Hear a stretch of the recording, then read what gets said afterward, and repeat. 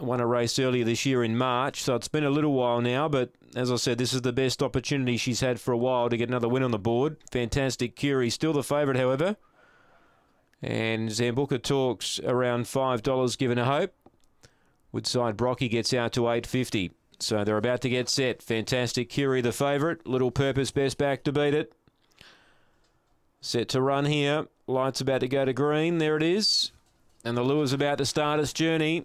Race number 4. They're ready.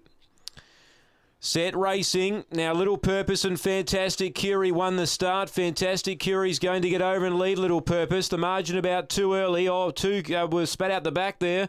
He's Our Design and Zambuca Talks are out of action. So Fantastic Curie led by 3.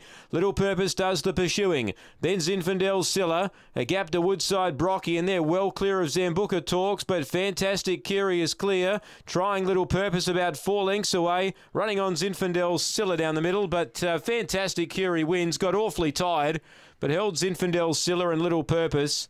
They both closed off late from Woodside Brocky. Big gap to Zambuca Talks, and He's Our Design.